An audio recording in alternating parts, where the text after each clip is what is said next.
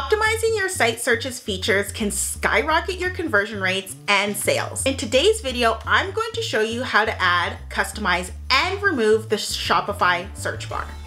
There are two ways to add the search bar to your store. One is through the Shopify store itself, and the other is with a third-party app. Now, the issue with adding the search bar in the Shopify store is that it can't always be done, and not all themes support this. On the other hand, an app such as Fast Simon will always be quickly and easily added to any theme. Let's go through how to first add a search bar to your Shopify store. Make sure that you are in your theme section, and on your live theme, click Customize. Under your theme settings, you are going to be able to look for the search option. You can enable or disable search. Now, it's different for every theme, so make sure that you just poke around and you can decide if you want people to be able to search collections, blog pages, etc. A more preferred way is to use an app like Fast Simon. You can customize almost everything in your search settings with Fast Simon.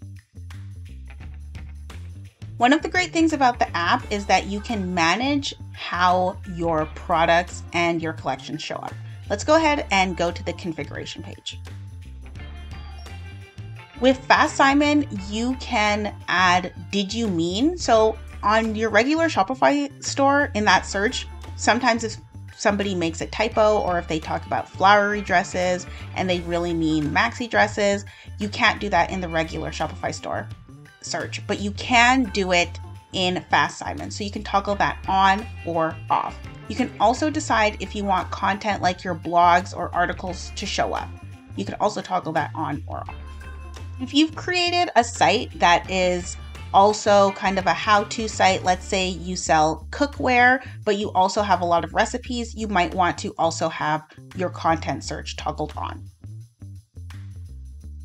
The other great thing about Fast Simon is that you can have your products sorted by customer rating. Let's say you're using a product reviews app like Farah or something like that. You can definitely sort by customer rating, or you can sort by price low to high or high to low.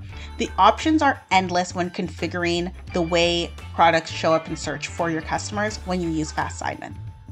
Depending on your theme, you can also decide if people can search collections or search products or search blog articles, but you don't have that same level of detail that you do with Fast Simon, for example, sorting by product rating or sorting by price. Now let's talk about how to remove the search bar. So in your theme, you can just enable or disable search, and it's as easy as turning off the check button. And you can see here that the little search icon has disappeared. Now, if you want to remove the search bar using the Fast Simon app, you can definitely do that. It's just as easy as uninstalling the app. To uninstall the app, just go to your settings and then apps and sales channels and go ahead and click uninstall. And there you have it. Now you know how to add, customize, and remove your Shopify search bar. You can find the links to download the Fast Simon app in the description box below. And be sure to head over to our website for more tips and tricks and to keep up to date with the latest e-commerce news, innovations, and ideas.